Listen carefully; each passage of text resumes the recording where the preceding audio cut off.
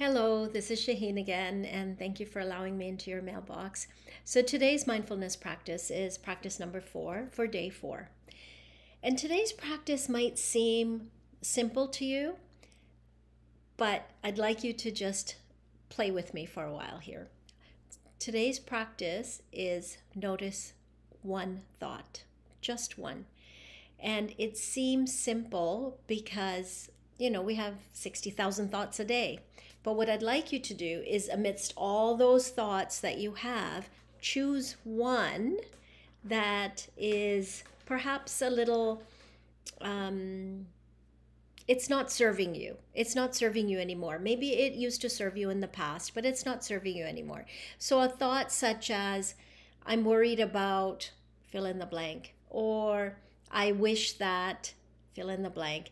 I wish I could have, I wish I was smarter, prettier, more charismatic, whatever the words are, right? So we have so many inner critical thoughts that we carry around with us. So I'd like you to just pick one, just choose one, and don't do anything with it. Just sit with it, notice it, recognize it, acknowledge it, and just sit with it, okay?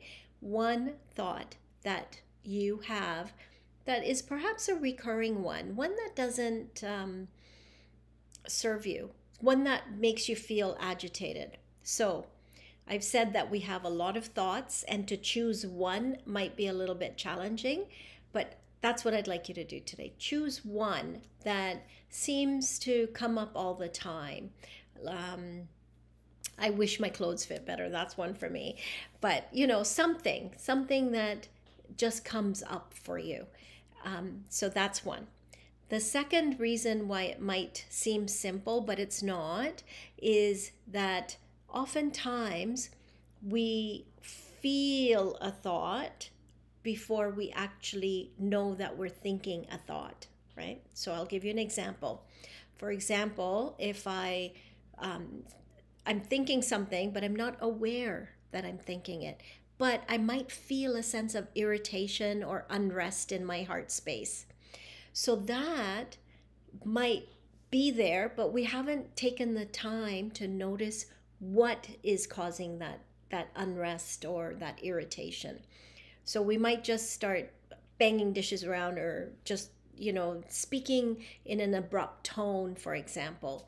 Standing in a grocery line and getting frustrated because the line's not moving fast enough. Underneath that emotion is a thought. That's what I want you to pull out. Pull out a thought that's not serving you, okay?